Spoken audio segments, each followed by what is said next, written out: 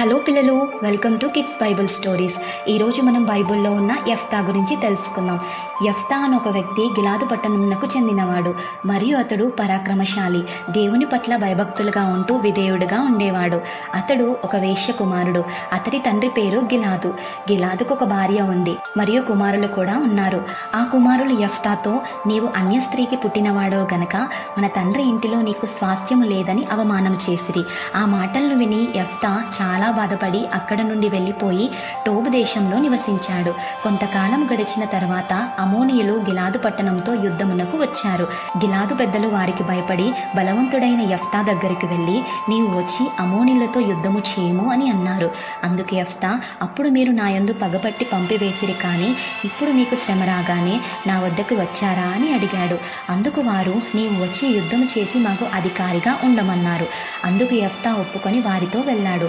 యెఫ్తా అమ్మోనీయుల రాజుతో సమాధాన పడాలని అనుకున్నాడు, కానీ ఆ రాజు ఒప్పుకోలేదు. అన్యాయంగా వారి మీదకి యుద్ధం చేయడానికి వచ్చాడు.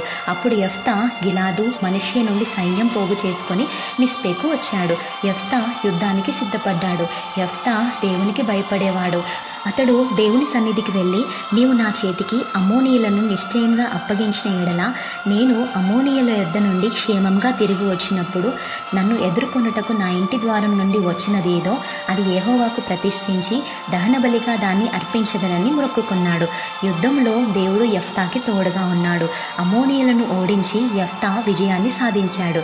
యెఫ్తా యుద్ధము చేసి ఇంటికి వచ్చినప్పుడు తన ఏకైక కుమార్తె చాలా సంతోషంతో ఎంతో ఘనంగా తండ్రి యుద్ధం గెలిచాడని అతన్ని ఎదుర్కొనుటకు వచ్చెను.